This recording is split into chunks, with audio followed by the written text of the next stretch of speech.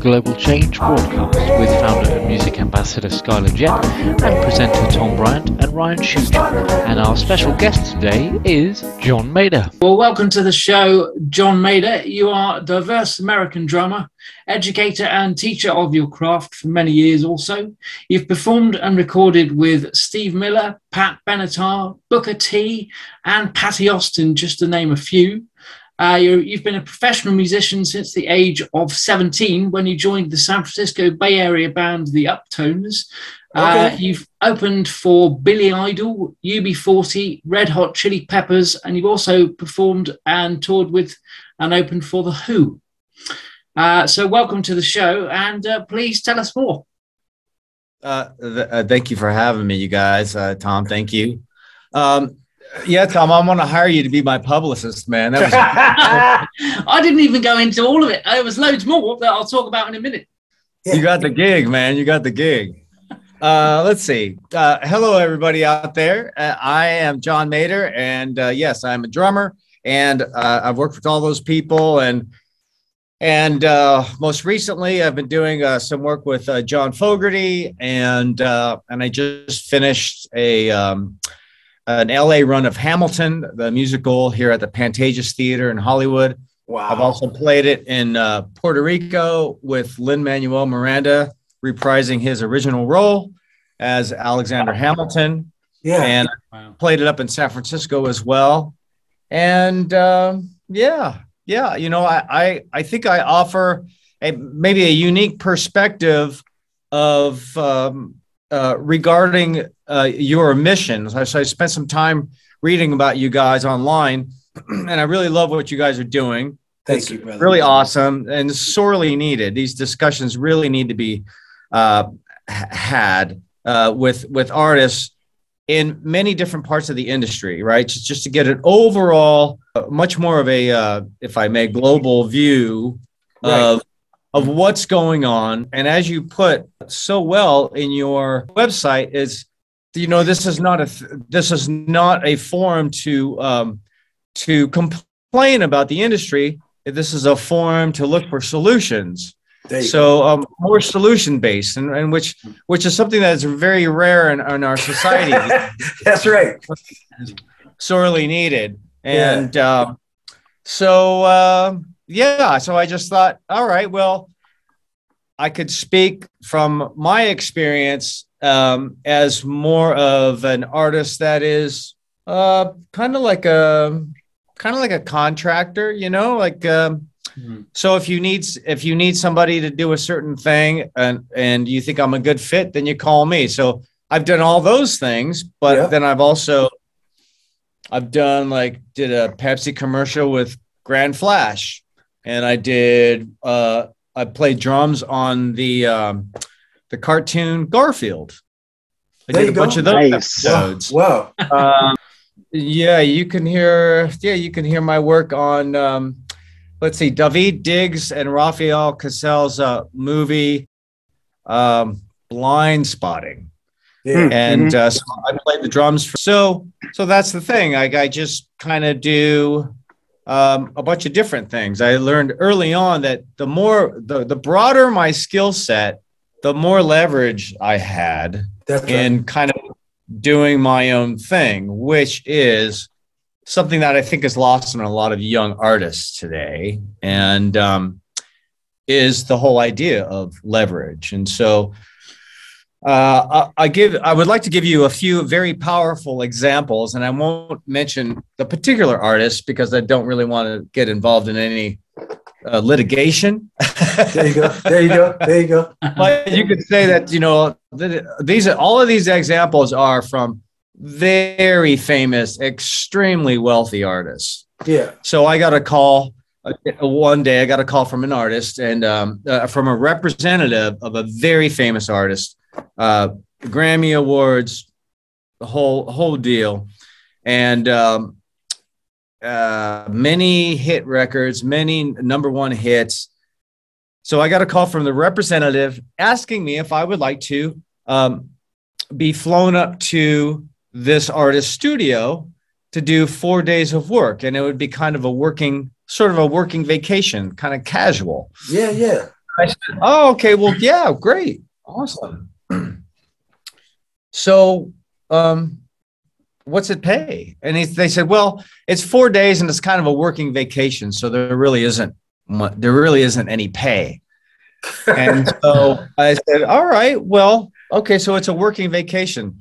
So then maybe I can bring my wife up there because he lives on a big compound and has several guest homes. Yeah. And so they said, well, yeah, it's not really going to be appropriate because we're going to be, recording and stuff. And I said, oh, all right. Well, I understand there's some good fly fishing up in that area. And I like to fish. So I can bring my fly rod, maybe go out fly fishing for a few hours. And they said, well, we're going to be recording. So, yeah, not really. And so I said, all right, well, I'm going to pass. Yeah, it's on vacation. Yeah. Right. Doesn't sound like much of a vacation. And it got really quiet on the phone. And they said, well, this is a great opportunity for you. And I said, well, I'm not really seeing it that way. So you're selling this to me as a working vacation, and it's 4 days, and I have to cancel everything else that I'm doing and go record with this artist every single day and not get paid anything. How about that? So the answer is no, I'm going to pass. Right. And so at this point, I am really offended. And so they said, all right, well, what would you need? And I said, well, the fact that you wanted me to go up there to do it for free in the first place has insulted me so much that I don't want to do it. I ain't feeling it. Right. Well, just give me a number. And I said, all right, this is what I need. And so he said, okay, let me call you back. So he talks to the artist, calls me back, says, okay. So I get picked up by a private jet. I'm sorry to hear that. Fully catered. Yeah. And I'm flown to the compound that he owns. Yeah. And the studio is first rate. And so here's the thing. No other musician negotiated for any pay. They were all going to do it for free. No, for vacation. Vacation. Right. Exactly. Yeah. So the artist very smartly paid everybody the same amount that I negotiated for. And they should have paid you for being the negotiator for that. Yeah, true. Yeah, right, exactly. So that really kind of underscores, I think, much of the issue that's going on here. Right. So what we have is a dysfunctional relationship between artist and industry. Right. Mm-hmm. But there are two people that are always complicit in a dysfunctional relationship, right? There is the abuser and there's the codependent. There is a person who is allowing it to happen. Right. So therein lies, I think, much of the issue here, where musicians are like, well, I got to get a leg up. It's like there's always the dangling carrot, always the dangling carrot. And it's like it never changes. There's always the dangling carrot. It's like, well, John, you know what? Until you say no, that relationship is never going to change. John, you know what? They're still paying musicians what they paid them 30 years ago. Oh yeah, sure. That's so right. when you talk about when you talk about codependent, the musicians don't have they don't know how to ask for respect, right? Correct. I give you an example. You know the club over there in San Rafael called New George's, right? Yeah. Mm-hmm. Okay. Well, they got new ownership. The new owner announced that he's going to be paying bands $500 on the weekend. Yeah. $500. Okay. So, John, you say, Skyler, want you to do this gig with me. I live way over Walnut Creek and you live where you would live at, right? And you say, but you're going to have to come to rehearsal 3 times this week to learn all my material. Wait, John. Hold it. So maybe I spent $40 that week with gas and everything, just getting to you to learn your songs. Now, hold on, right? So which means I'm only making $60 at the gig when I get there. I've already spent $40 trying to do your gig, right? Okay, here's the cold part about it. So he says $500, right? And after the $500, we're going to give you some of the money back from people from the door. Okay, so I asked the bartender, I said, hey, man, how much it costs for a shot? He said, oh, about $7 if you ask for some premium or more, right? So if you go stay there 3 hours, you spend 3 drinks, that's $21, right? And I said, how much? I said, how much is a bottle, man, for the booze? He says $10, right? And I say, how much you make off of? He said, off shots. He said $120. So almost 4 bottles paid the band off. Now the club owner also tells you, I want you to go tell all your friends that you playing at my club, which means you're a promoter now. You got another hat on, right? To get people to his club to eat his food and drink all the booze, and he gonna pay you $500. That's been going on for years. And it's not until musicians say enough is enough. Because you see those DJs, man, them guys might make, if they get 1,000 people and then they pay $20, that's $20,000. Wait, the DJ is waiting for you to make the music so he can go make some money. That's a cold game, ain't it? He making more than a whole band 20 times over. So I say, why don't we start doing our own concerts? So each one of us got our own fans, right? And we tell our own fans to come. You get 1,000 people that pay $25 to get in to see 3 bands. That's 3 bands. That's $25,000. The club owner made $6,500. Each band made $6,500. Right? That's better than playing in a club, ain't it? Yeah. Right. These are all, very telling anecdotes and this is so widespread, and it's everywhere in the industry. Sure. And this is why forever I've always been a little conservative about my approach in the industry, because especially with original music and original artists, because the fact is that it's a very unregulated industry. To say the least. No checks and balances. Yeah. And so people behave very, very poorly. Like, we need checks and balances. I'm sorry. You need some sort of law enforcement, something. You need a judicial system. You need, you need a boss in a corporate environment. So there's all these checks and balances built in everywhere else, except for the music industry. That's right. And because of that, people behave really, really poorly. And then, but including artists behave poorly because they allow it to happen. Now, look, I'm not saying that I've got all the answers, right? I'm just saying that sometimes, it'd be very easy for me to vilify that person who wanted me to fly up to his compound and play for 4 days for absolutely $0. But he's a very shrewd businessman. He tried it on you first. It's what the market will bear. Do I blame him? Do I blame him for getting killer players for rock bottom prices or free? No, I mean, it's the same thing with all the software now, the streaming services. It's the same thing. It's like, am I going to go buy the record when I can just check it out on streaming for free, or get it on YouTube? I can listen to it on YouTube. It's like, what is that? You got mainstream with people call and they tell me what the gig pays. It's like, what? Like, when I'm a contractor and I'm building your fence, do you call me and tell me what you're going to pay me? Hell no. I tell you what I'm going to charge you. Mm-hmm. Right. And so this is one of the many reasons why I started getting involved in music theater. It's a union gig. I've got rights. It's like, yeah. And this is the thing that's really bugged me as from the point of view of being a sideman, is that singer can wake up in bad mood, fire me. I've got no legal recourse.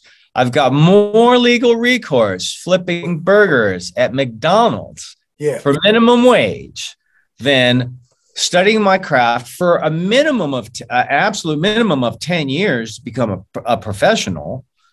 And I've got less rights than somebody flipping burgers at McDonald's. We gotta regulate. We gotta stimulate. And that's right. Get on the mission to. That's kind of what we got going here. Only thing is we created a new genre that's actually old.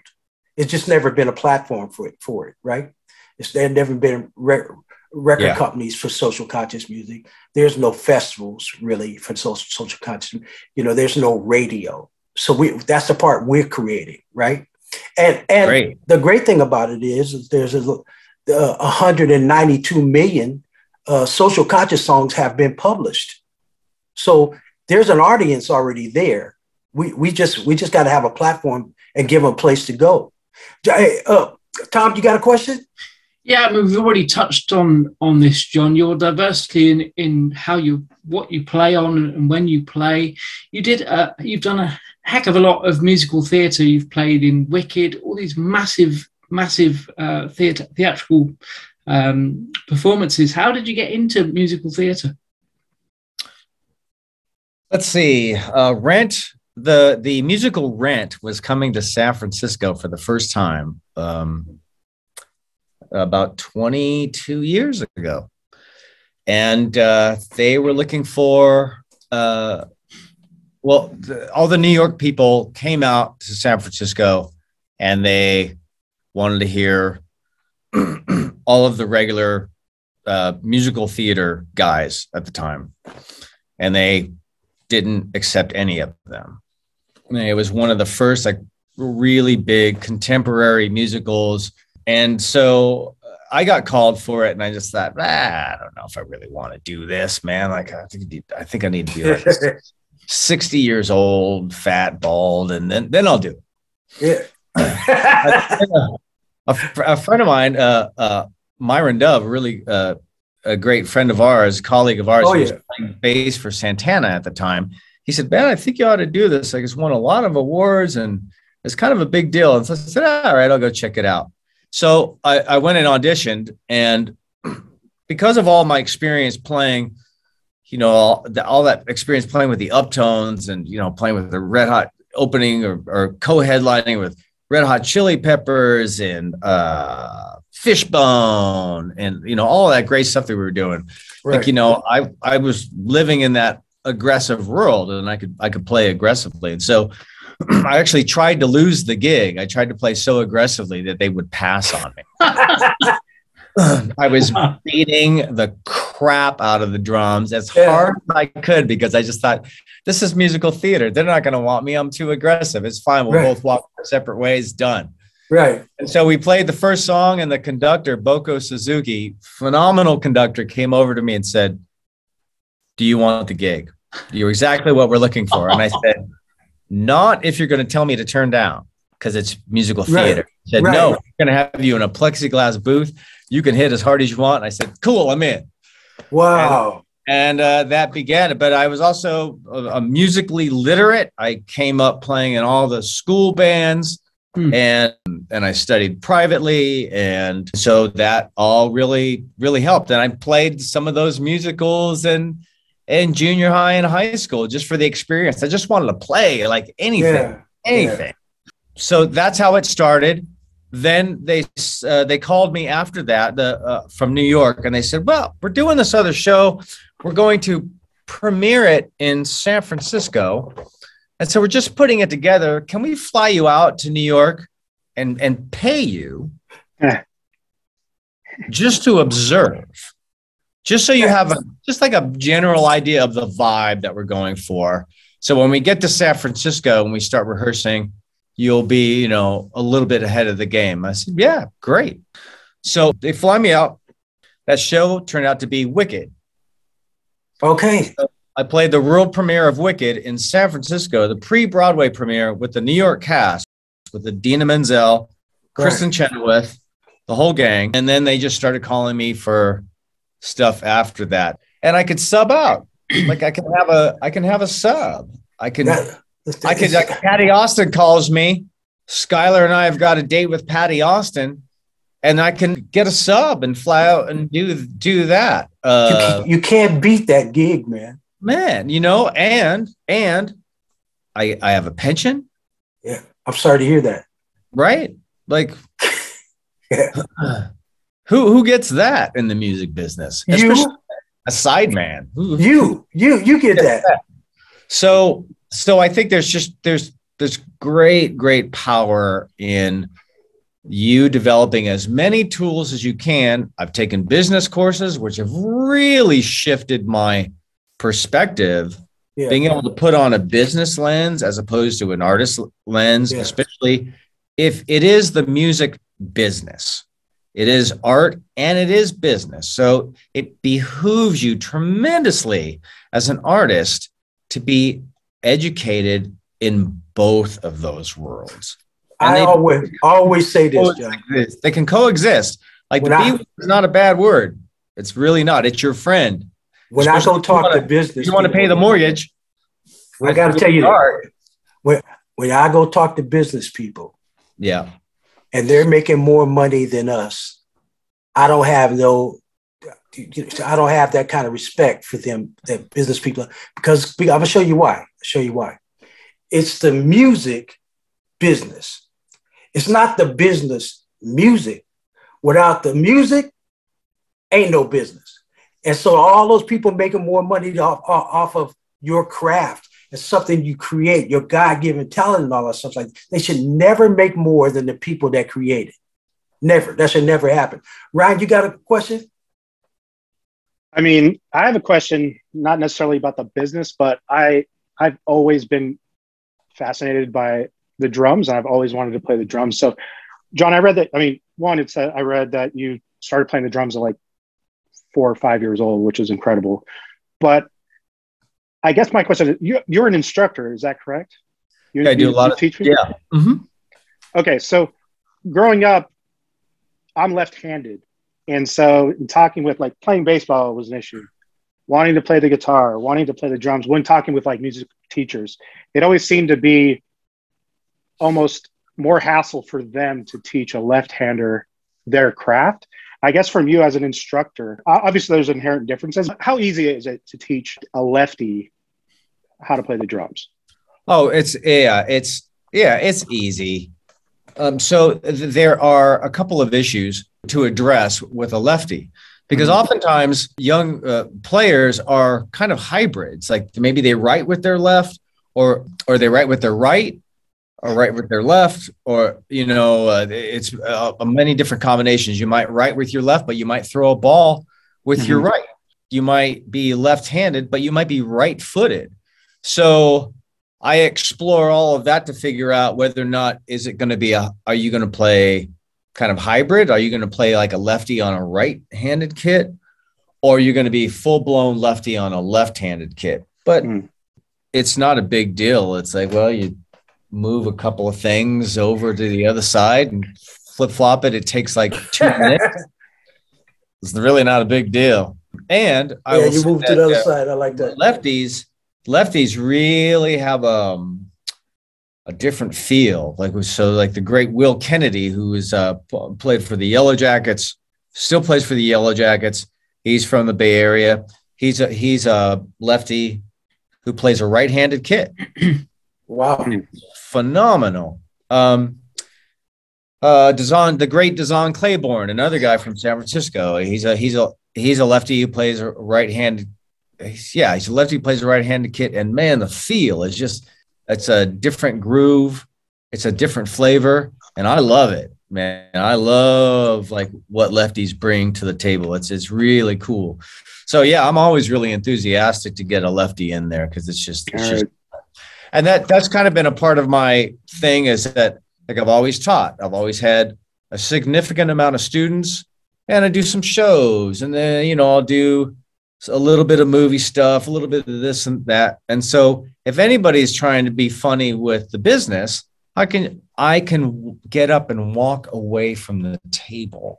That's right. And that is the most important thing when you are negotiating, is the ability to get up and walk away from the table. I had an artist's wife was in the audience when I was playing down here in Los Angeles. And she approached me. This is an artist who outsold the Beatles in 1969. Wow. A very, very heavy artist and still very, very active.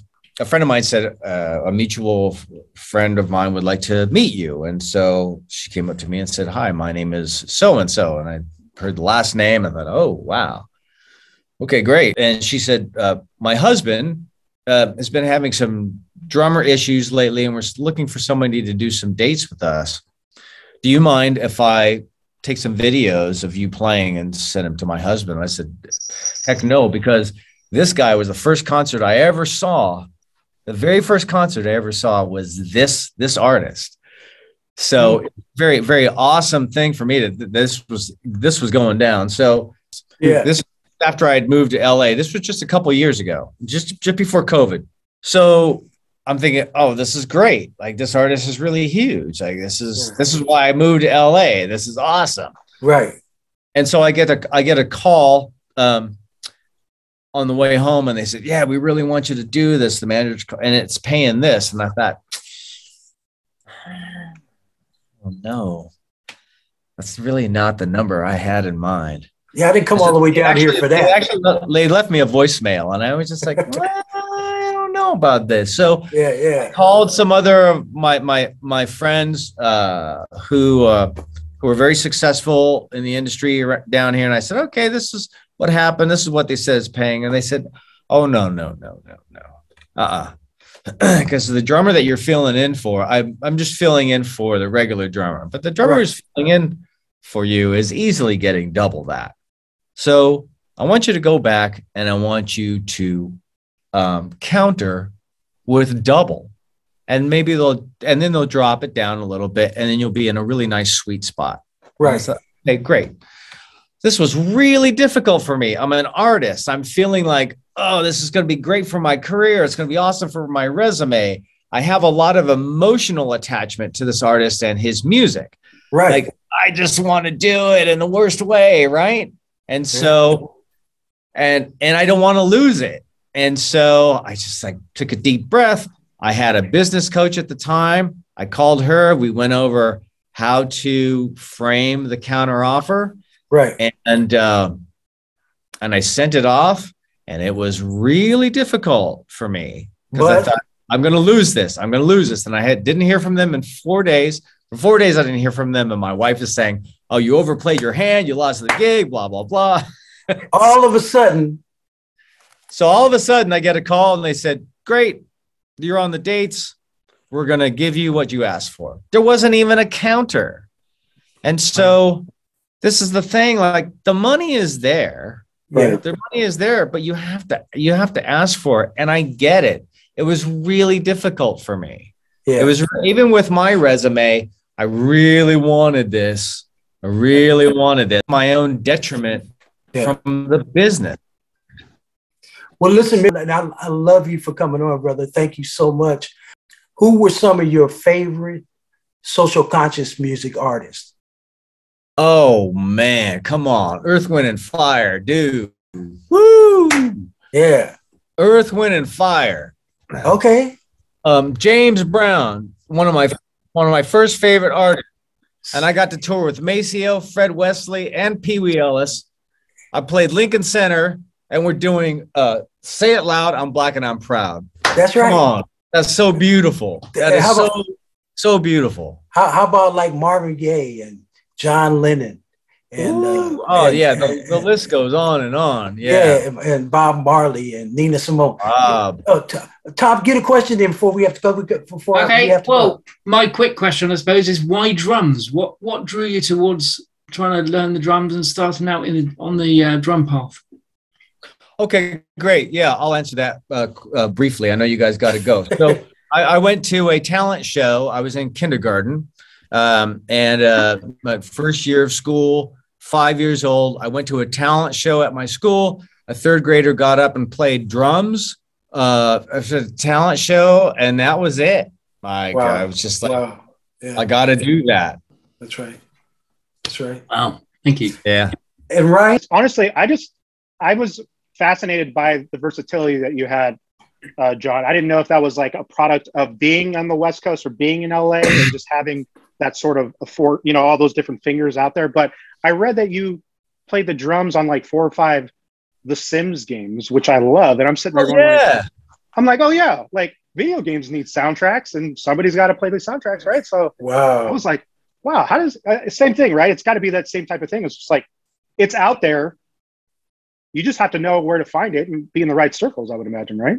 Oh yeah. Absolutely. Yeah. And developing genuine relationships with people who are in a position to recommend you.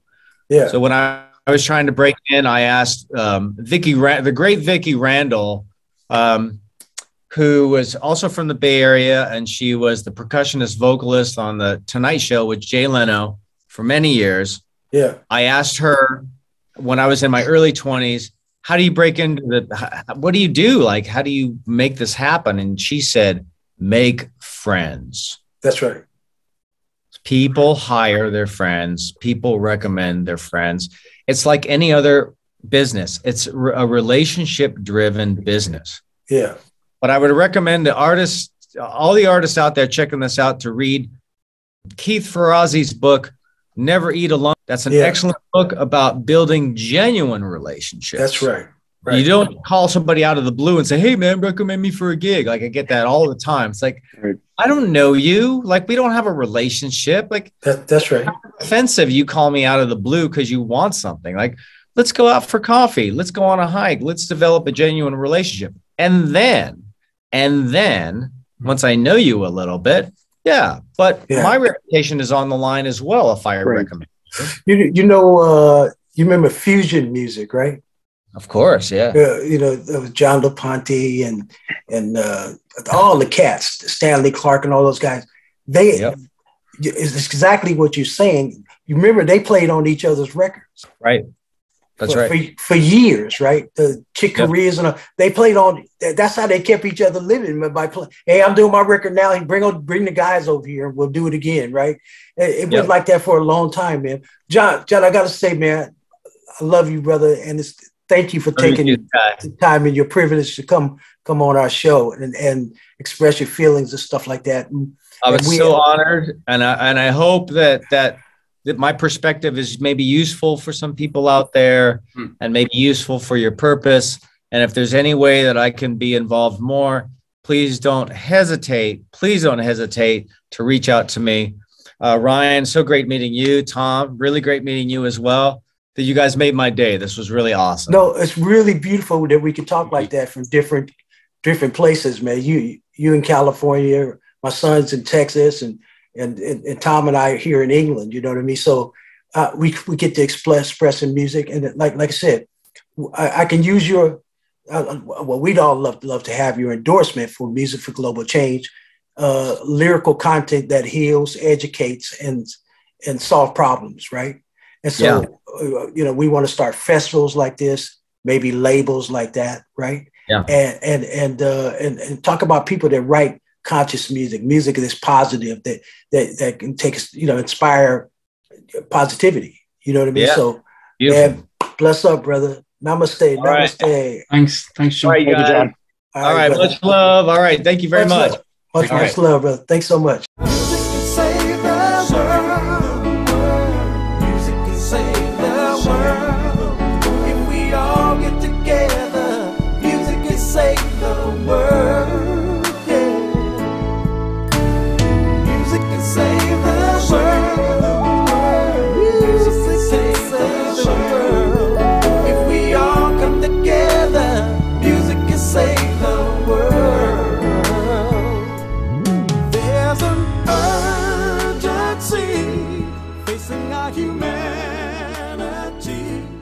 Thank you so much for watching. To stay up to date, please click subscribe and hit the bell. You can also join our group on Facebook and find us on LinkedIn and Instagram.